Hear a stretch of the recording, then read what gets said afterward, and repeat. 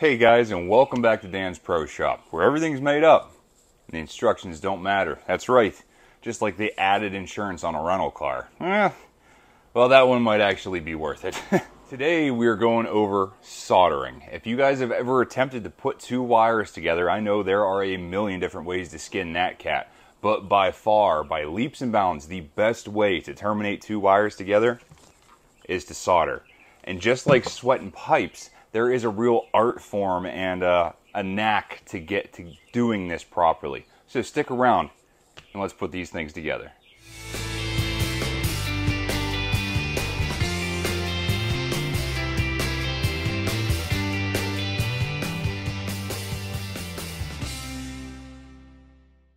So you guys can see here that I got a pretty slick setup with this digital microscope, which by the way, I have reviewed. And if you want to see that video, check it out right up here, after this one, of course. Now, obviously, you don't need this setup to do this, and more often than not, you're not going to do it, or it wouldn't be practical anyway.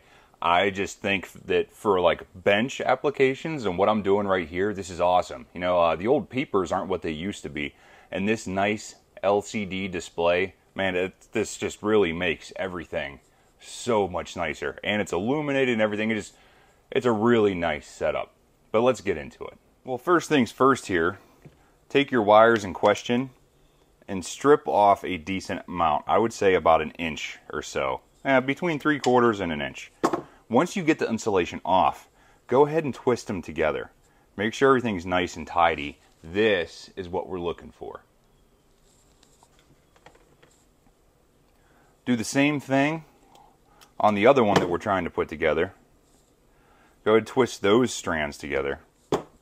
And the next part here, in order to make a good mechanical lock before we make the actual solder joint, the way that I choose to do this, cross them together like this with about 1/4 inch in between the cross and where the insulation starts. And then simply wrap them together in alternating directions. So if you do this correctly, your twist should remain inside that insulation there. So you have a good mechanical lock. Like this would not be good enough on its own.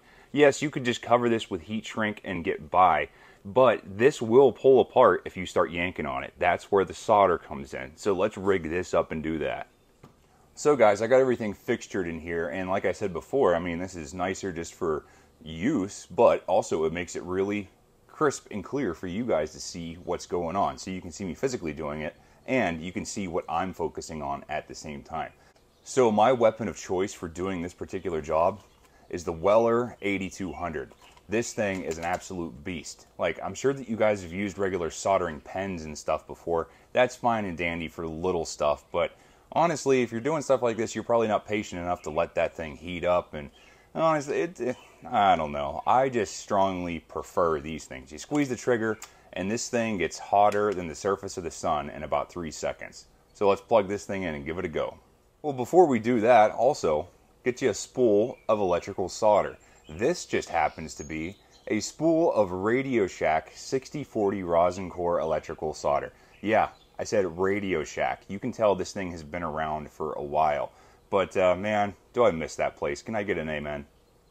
So like I said in the beginning, this is super similar to like sweating pipe. The way that this works is that you heat up the joint with the soldering iron, or in the case of pipe, the torch, and then the solder will follow the heat. This wants to flow to the hottest place in that joint.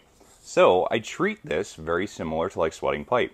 Pull out a length and bend an end onto it. That way you can just hold the roll like this and get to where you need to go and still have a lot of egress here to see what you're doing. Now once we have everything set up here, I'm going to let our iron heat up. You can see there, tin the tip of the iron. We're going to put a little bit on the top of the joint. Now that's not complete. We want to heat up the bottom side and suck that solder all the way through those strands. And check that out, man. That's quite literally it. I mean, there are some cases where you're going to struggle with it more than that, but this is an absolutely perfect impervious electrical joint. I mean, it's not as good as just a solid piece of wire going across here, but for repairs and connections, Bob's your uncle. This is as best you're ever going to get. Let's go ahead and finish this thing up. Now, the very last step to finishing this thing and having a professional grade solder joint is heat shrink tubing.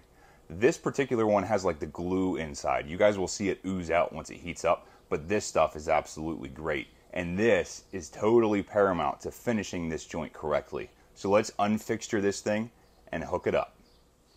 So you simply take your heat shrink here, shove it over the open end of the wire, or if this is something that you don't have an exposed end of the wire, make sure you install this first, because this is just like flaring a brake line. If you forget to put the nut on before you flare, same situation. If you forget to put the heat shrink on before you solder, you're screwed. You need to cut it out or melt it and start over again. So just make sure you pay mind to your application and do it properly. Now, like I've said before, there are a million ways to skin a cat here. You can use a heat gun if you're in a sensitive area where you can't use an open flame, but more often than not, I choose to use this little butane torch here, and this is more than effective for what we're getting at. You just need to make sure that you have an appropriate distance away from your heat shrink so you don't just burn it, and keep the flame moving so it just takes the heat and not the actual flame. Simply turn on the gas, spark this old girl up, keep her moving. It's like we're making a flambe here, or whatever that is. I don't even know. But you see how I'm moving? You don't want to stay in one spot too long and melt this stuff. And there you go, fellas. That is the best solder joint that you could possibly hope to get. Now, just for kicks here, and to prove the point that this is a good, solid solder joint, go ahead and hook up a meter. Well, obviously you're not going to have to do this if you're actually repairing a wire, but for the sake of the demonstration here, we're going to ohm this thing out just to see how good this joint is. So, set a meter to ohms. Whenever we put it together, we get an audible tone from the meter, and it shows up our resistance. So right there we have 0. It's absolutely perfect. So we know the meter's working right, and we shouldn't get any interference in the reading that way. We'll hook up the two ends of the wire that we just soldered. Look at that. Negligible. Almost nothing. Look, it's at 0. It's perfect. This is the best solder joint that you could possibly hope to get together.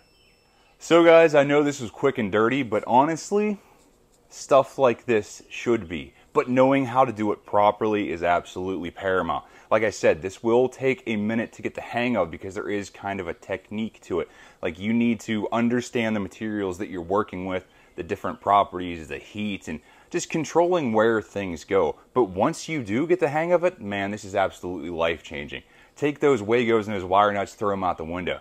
You're better than that now. Solder it. Make a solid, permanent connection. And whenever you do something like this, especially on like outside stuff like trailers or cars or ATVs or whatever, this is how you repair wiring for stuff that's going to be in a gnarly, harsh environment, because this will not be a problem just like wrapping two ends together with electrical tape.